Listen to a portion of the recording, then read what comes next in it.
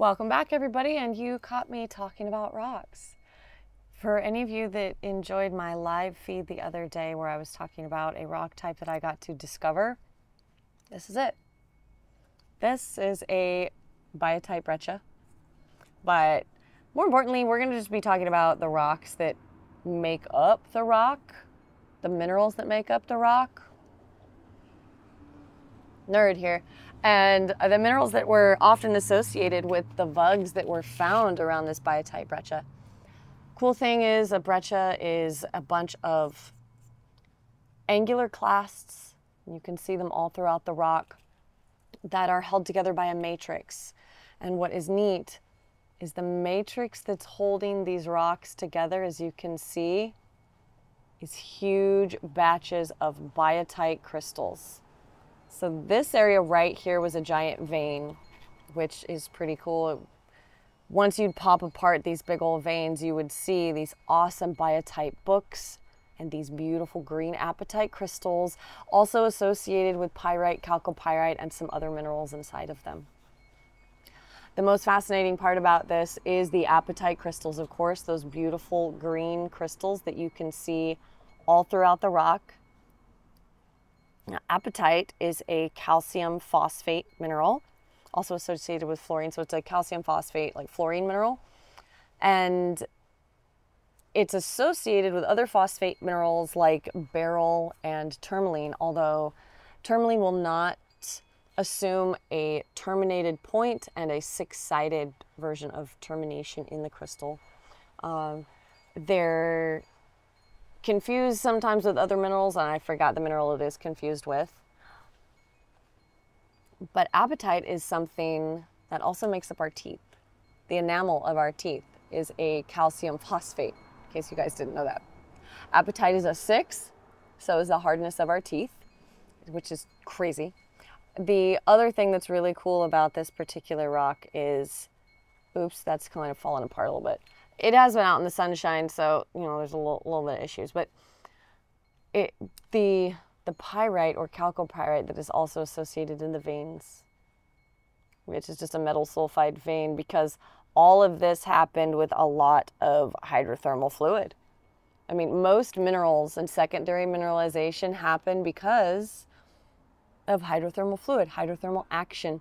The rock gets split, some form of fluid either coming upwards or meteoric water going down and dissolving the minerals over time, and then pooling somewhere, whether it goes up or down, and then forms these beautiful crystals. So I thought that that was an amazing feature in this. You can also see on the back, I should have got water out here. I don't have any. I'm not gonna lick the rock, I'm sorry. I was gonna spit on it, but I figured that would be just completely inappropriate. But if you look at the back, you can see the vein of apatite and biotite that cut the entire thing. Another cool thing that was associated with this rock type is, you can see right there, the bit of moly. So the molybdenum that also formed. And because this was a copper porphyry, molybdenum is often associated with copper mines. They get copper credits. Or they get, they get gold credits, silver credits, and then they'll oftentimes be like a double mining process. So you will have the copper process on one side and then the molybdenum process on the other. And then sometimes when burning and purifying or drying out the molybdenum, the vats that they dry it out in can get rhenium, is what I believe it's called. It's a rare earth mineral. And they used to collect it down at the Sierrita mine in Green Valley, Arizona. Now, I don't know if they still do, but I know that they used to. Anyways, it was awesome to be able to just kind of catalog, find this rock type, and basically I wrote everything that there was to write about it in the mine. It was something that they'd never seen there before. I got to track it down as far as it would with like drill holes and 3D models so that we could see how big it was, because at the time when I was there, this was producing some of our highest copper content. So like percent by ton, this Biotite Breccia had the most copper in it, which I thought was absolutely amazing. And I was thrilled. My boss was a jerk. I mean, man, this guy, what we used to call him Pollyanna. And he was basically the type of boss that wanted to take credit for every single thing that you would do. And so one day, one of the higher ups came out to the mine and said, hey, I want to see that rock type that you're looking at. And basically, everyone knew that I was the one that had went out and found this and cataloged it. Sorry, I'm just moving my phone a little ways away. And that I knew everything that there was to know about it, where it was located, where it was going. And so Pollyanna decided to go out with us, and he didn't know nothing about the rock type. Neither did his little like miniature predecessor. He kept confusing pyrite with chalcopyrite and peacock ore. And I was like, we don't have bornite here. We don't have peacock ore at this mine. We have tarnished chalcopyrite here. So I was talking with one of these guys that had come up from our corporate office, and I knew what I was talking about. And the way that he laughed at my boss was one of those moments where you're like, this is karma in person. Anyways, short tangent. Sorry for that. But one other cool feature, if you do look at the back of the rock and you see these giant clasts in it, some of these are just minerals. Like these guys are broken up giant pieces of feldspar, but they're all held together with biotite.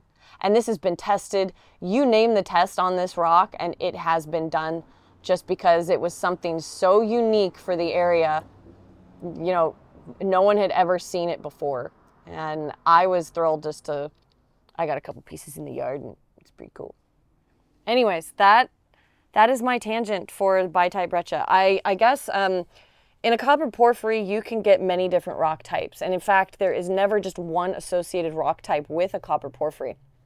You can get quartz monzonites. You can get any array of mafic minerals, from your gabbros to your andesites, or your mafic rocks, your mafic volcanics, excuse me.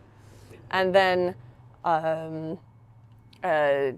your quartz diorites, your quartz monzonites, your and I'm blanking on the type of rocks right now, but those are just a handful of some of them. And then within each rock type, there's certain associations of minerals because of the time frame that those rocks were deposited. And generally, there's not really too many unconformities or missing time within the mine, but you do get amazing intrusions like this one and faulted structures that allow for this type of mineral or this type of rock type as well. And what I believe was going on here is that this was specifically controlled between two different giant faults that were angled.